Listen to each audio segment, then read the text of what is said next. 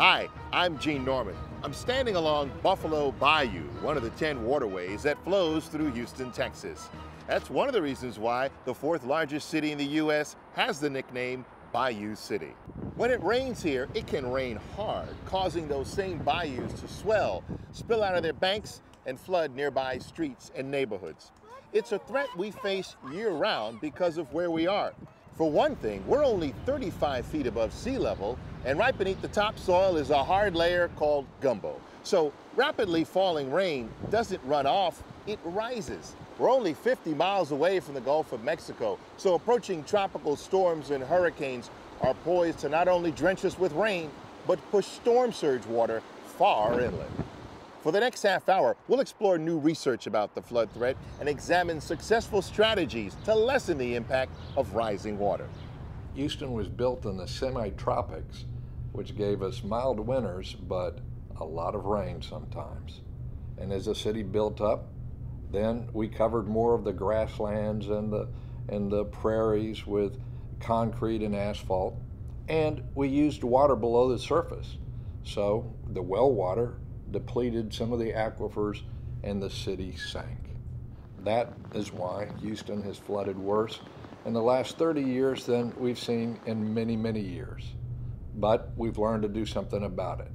Maybe we didn't plan well at the outset, but Houstonians are moving to move the water into the bayous and to appreciate the bayous as an important part of reducing flooding in our city.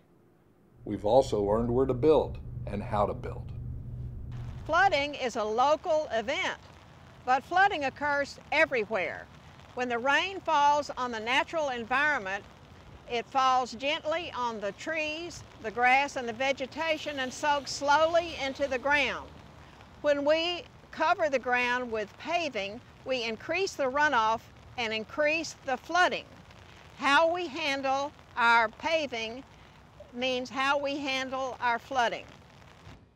40 inches of rain is not unusual from Maine to Missouri to Texas to Florida in the average year. From Kentucky southward, though, you could see more than 50 inches of rain. And right along the northern Gulf Coast, more than 60 inches of rain, all due to the fact that the Gulf of Mexico is a huge source of water. Now, in the summertime, we get a cooling sea breeze. Makes it feel pretty good at the beaches, but you also get scattered thunderstorms that are very slow moving, and they can be very heavy, dropping several inches of rain in just a short period of time. In the summer and fall, the other big rainmaker is tropical depressions, tropical storms, and hurricanes, and when they make landfall or get near the coastline, they can drop rainfall by the foot. We're here on the east end of Dauphin Island, Alabama, at the mouth of Mobile Bay, an area that's been impacted many, many times by a variety of hurricanes and a variety of problems. NOAA and the Dauphin Island Sea Lab have maintained monitoring stations for over 40 years here on the east end of the island and in the bay. Dauphin Island Sea Lab recorded Katrina's surge as it went over a station in the middle of Mobile Bay right in the middle of the storm. The ocean is the great energy distributor in the world. You know, 76% of the world is covered by the ocean. And most of the heat energy is distributed by the movement of currents in the ocean. We are seeing really enormous interactions between the world's ocean and the atmosphere. And that then determines a lot of our weather patterns globally and ultimately on a more local level.